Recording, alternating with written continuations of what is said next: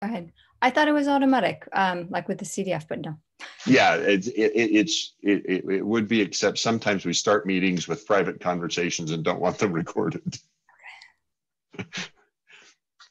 Okay, so Nilma, this was one where for me, this project idea is a good example of, hey, get started by cloning it and running the tests, do some experiments, and this page, installing Docker, is actually already using Plugin Installation Manager and gives you a good experiment that you can run.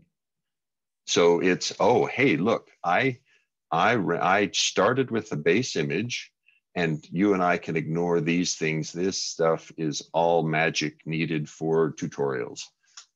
This second line, and now I have all these plugins ready and a Docker image that I can use to build it, to experiment.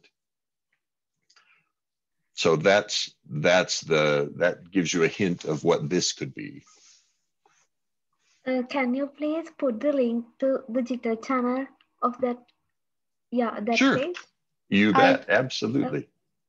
I've put it in the chat to the Gitter channel. If that's okay, thank you so much. You're welcome, and that is a good place to ask questions as you develop your proposal, as well as attending these office hours and our Slack channels. So people are definitely willing to help you. Oh, Sakar has jumped off.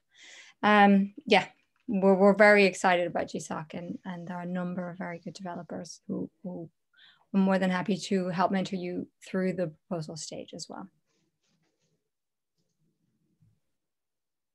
Yeah. Now one of the interesting challenges of this particular project is this: how can we use other update centers? And there is, at least for me, some very, very important information that you need to learn about. How does Jenkins do downloads, and how does it check an update center, and how does it use the data from the update center? So for instance, there's this site, updates.jenkins.io, that is the introduction to the Jenkins update site. And this thing gives you the starting point to learn more about how Jenkins performs updates, because there are over 250,000 Jenkins installations. Updating plugins in Jenkins checks sites that are globally distributed and does interesting and fascinating things with trying to assure that it doesn't overload any single server. So Update Center is good.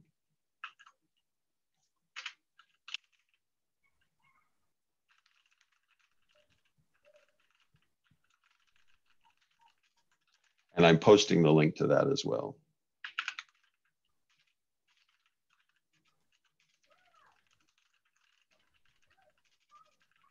Okay. Can I ask another question? Yes, please. Yeah, actually, up to now, what I have done is install the Jenkins and did some experiments. So is there any easy way to easily engage with this project?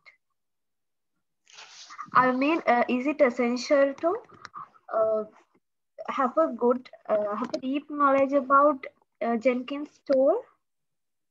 No, actually it's not. So at least I started contributing to Jenkins because I was interested, and I didn't have any particular skills other than I was interested. So if you're interested, now Kara, maybe you can offer additional insights there on what it's like to be a newcomer. Indeed, I've just joined the Jenkins project from a different project, and it is an on-ramp, but we do have a lot of documentation on starting to use Jenkins and learning more about how it works. And also, again, contacting people on the Gitter channels or the Slack channels is really helpful. In addition, one of the nice things to do when you're engaging with learning about Jenkins for the first time and how it works, if at any point the documentation isn't clear to you, or even if you find it's incorrect, like it's a great moment to start making your first PRs and contributing to the project. Like that's, you know, a fantastic way in, always appreciated. So that's a nice engagement.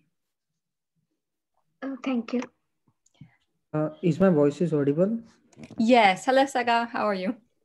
Hi, I'm good. Hello, everyone. So from last week, I learned about Jenkins and made my first plugin and extended it. And I have a question like, there is one project idea in the project list for regarding REST API, which is, I guess, being continued from the last GSoC.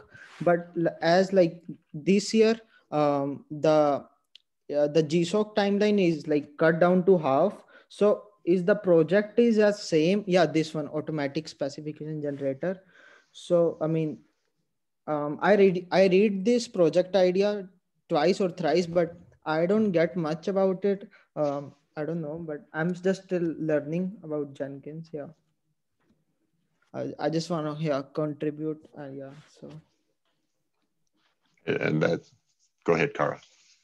No, I was just going to say, we don't expect you to come into this project with a huge amount of Jenkins prior knowledge. So that's absolutely fine that you're learning. That is the point of Google Summer of Code.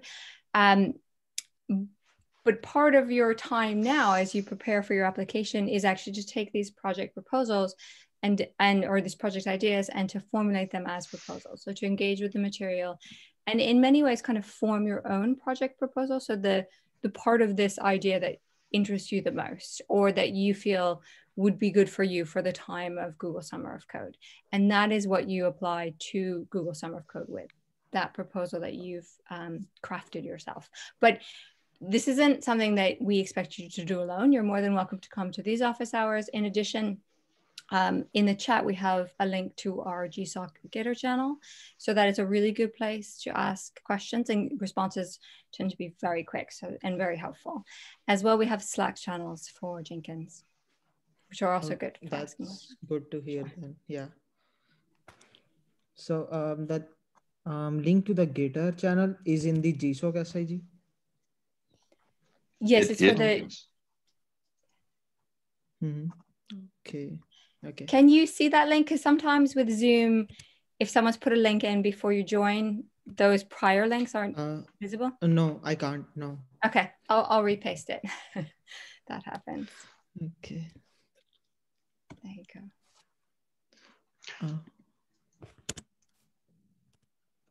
Hello, okay. Rahul.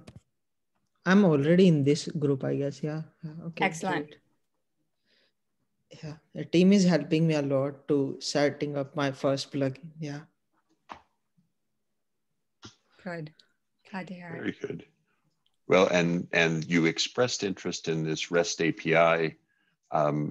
The Jenkins REST API is rich and very, very deep, but is also not fundamentally documented in a general consumable way. And this open API specification concept would allow us to more correctly describe and more thoroughly describe the REST APIs that are available in Jenkins. So the project is fascinating to me because what its goal is to investigate to see if there is a way to automatically extract REST API documentation from Jenkins based on its source code or based on its Java classes. And if not, identify what we would need to do to encourage people to create better REST API documentation as they're creating new content, as they're creating new components. Okay, so basically like regarding like REST API, so someone is using REST API like in the Jenkins. So what this task is going to do is going to create a documentation for that REST API. Is that using Open API, right? Correct. That's the goal here. And Jenkins has a REST API, right? Let me just bring up the REST API. So on any Jenkins page, if you append the suffix /API to it, you'll see a description of the REST API and how it can be used with XML or JSON or Python. And there's good guidance there, and that works truly on any location. So if I navigate to a particular job and go look at that particular job, and if I look even at one run of that job, now I can say /API, and the API is specific to that job. So the REST API is quite rich, but that richness is not backed by good documentation, which is what this proposal is offering, is that having a rich API is great, but having a documented rich API is even better. Oh, I see. Yeah, now I understand, I guess. Okay, yeah. Okay, I will look into this. Like I want to work with REST API, so that's why it's also fascinating to me. Yeah. Good. Well, and this is, for me, I find it interesting because Jenkins REST APIs are contributed by plugins, and because they're contributed by plugins, it's not that you can just read the core and generate the entire REST API. The REST API comes from each plugin that contributes may also contribute REST API endpoints. Oh. So Sagar, do you feel like that will help you get started exploring your interest in REST API? Yeah, I guess somewhat. Yeah, I will get started with this now. Yeah, I mean, I will explore about this API more, and if I have any question, I will leave it in the SIG. Yeah. Great. All As right. like so far, I have a lot of time to work on it, so maybe I guess I will work on it. Yeah. Yeah. Now I like how Oleg has phrased this one. That the student is expected to make a few proposals on how to specify and generate. Notice that word "a few." The intent is that not all of them will be accepted. In fact, each of them will be used as a way to tune the what should the final project plan look like.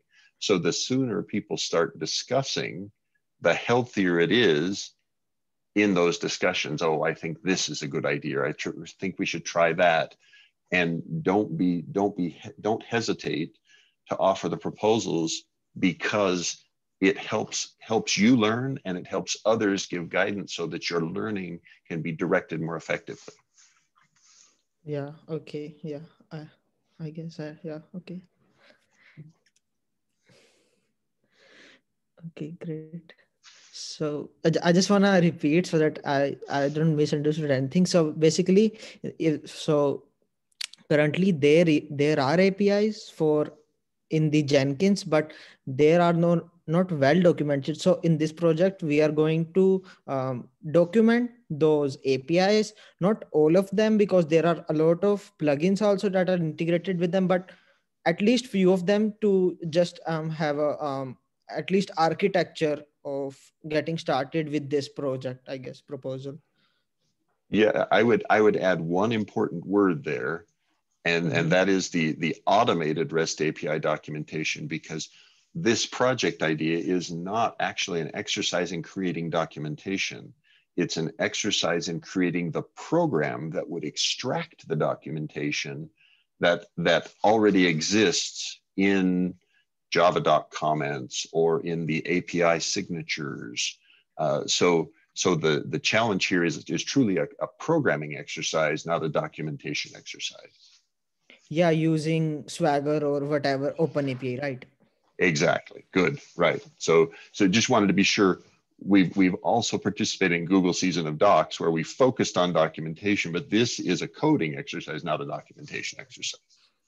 Yeah. I already read about this little bit of Swaggers. Yeah, so I will look into it. First, I will try to understand the Swagger, and then I will look into the API stuff. Yeah. Great. Yeah.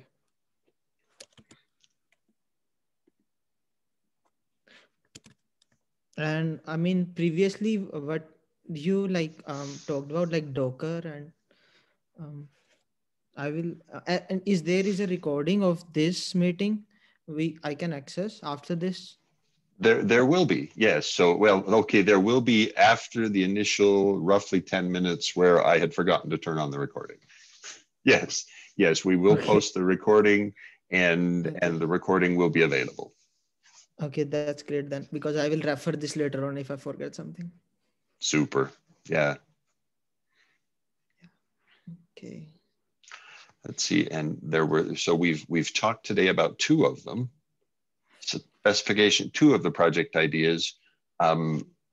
We could go into remoting monitoring, or Rahul, you've been relatively quiet. Was there any question that you specifically had? Right. Hi, everyone. Hi. Hello, Rahul. Right. So actually, there were a lot of people in my room earlier, so I couldn't turn my mic on. Right. So actually, I am relatively new to this field. I mean, I have been sort of dabbling in programming, but I haven't really gotten very far. So I'm pretty new to this, and Sagar basically forced me to apply. Okay. Right. So actually, as of now, I'm very clueless as to what Jenkins is, as to what REST API is. So yeah, I'm just trying to sort of keep up with what you guys are saying right now. No problem. Welcome. Just like all of us, we all start at the beginning. So that's great. Delighted to have you. There are many very effective tutorials on how to use Jenkins on the Jenkins site.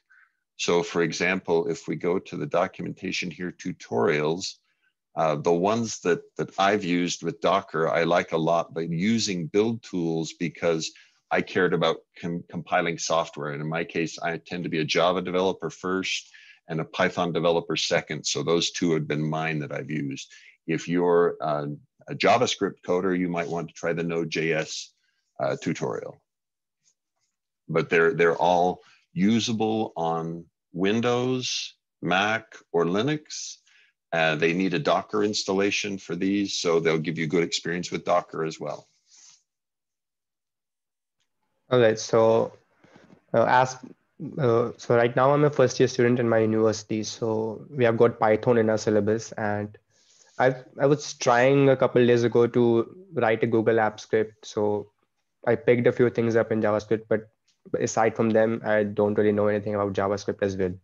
So yeah, I think I'll check out what the Python app is.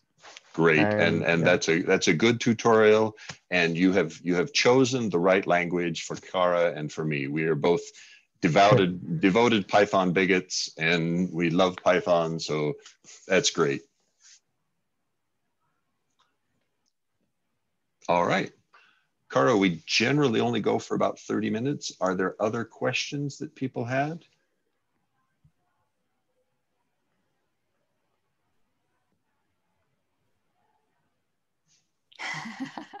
Sagar would like us to know that he loves Java. I think Mark loves Java too, so you're in good company. And actually, yes, many of the developers involved with Jenkins love Java.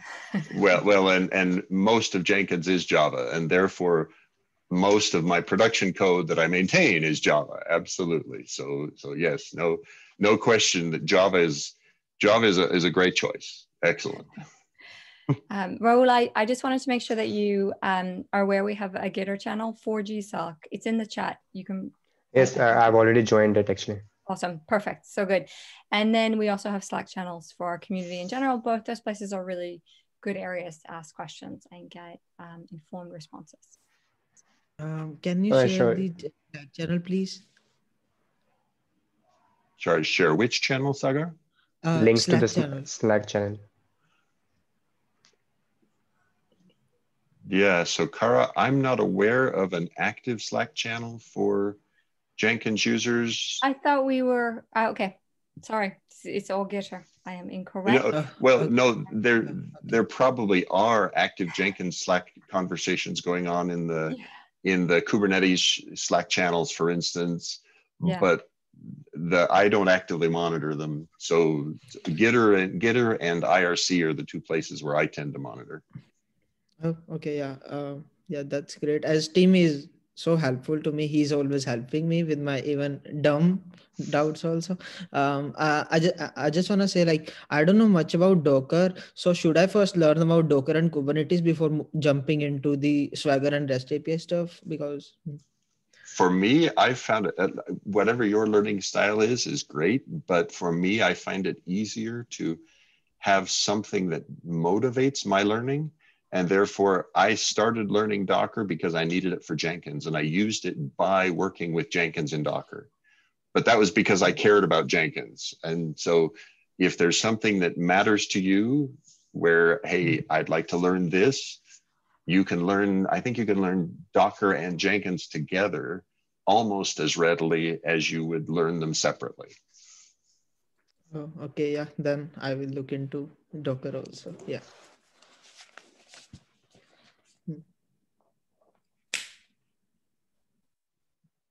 Okay. Any other topics?